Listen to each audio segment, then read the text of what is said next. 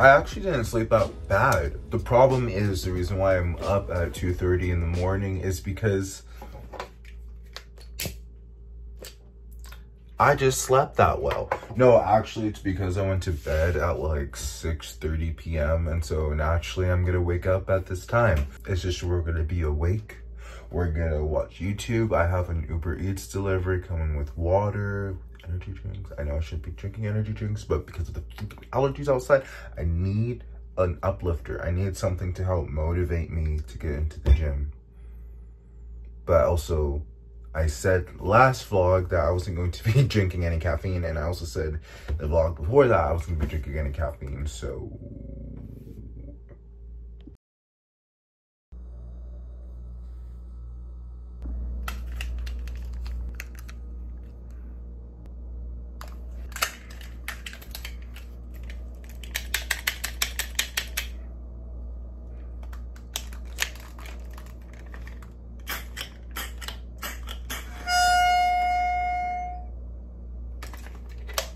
I'm all out now.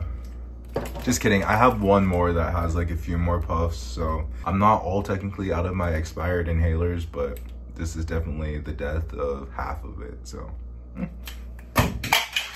Wait, actually, I don't want to end it right there. I want to add some more substance to it because I've been carrying around these inhalers for a long time. I've been diagnosed with asthma, and I've always had problems with breathing, especially in terms of being physical.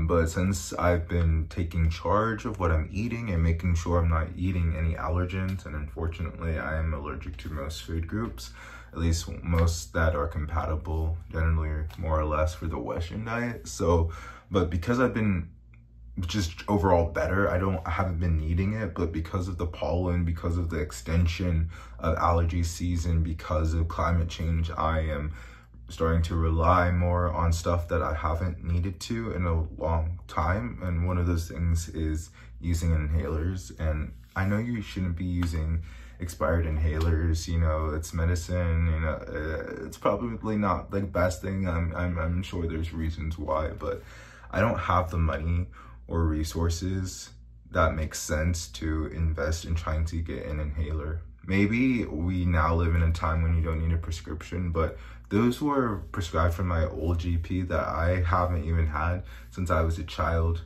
back in Oregon.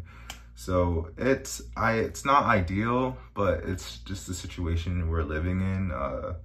I don't really know anyone in DC. I don't really have any medical connections. I'm sure if it was really urgent, I'd be able to, you know, scrap my resources together and, you know, tackle it. But it's a real thing. It's just, they make it really difficult to stay healthy in America, and you're just really not incentivized to go out of your way for something like breathing problems, which is bad, I know, but like, you gotta do what you gotta do.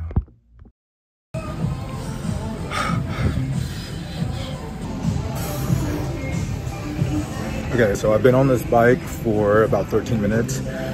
We're gonna try doing like 30 minutes, okay? I know last time I was on the bike, I was saying I was gonna do an hour. It'd be cool if I did an hour today, but I don't wanna like say that because I'm not really confident that that's gonna happen.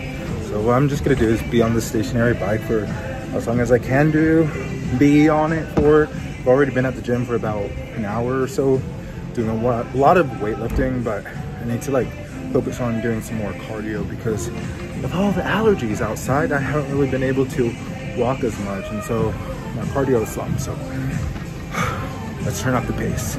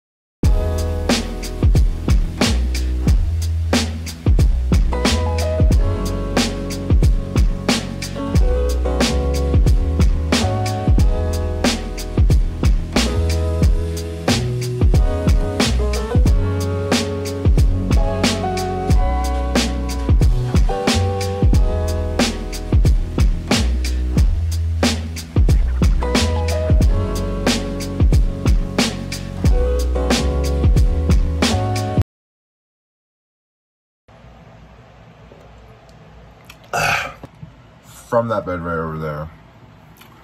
I am so tired. I am so hot, humid, whatever. We're gonna go to bed now, permanently. So I'll see you guys in the next video. Love and peace. Bye.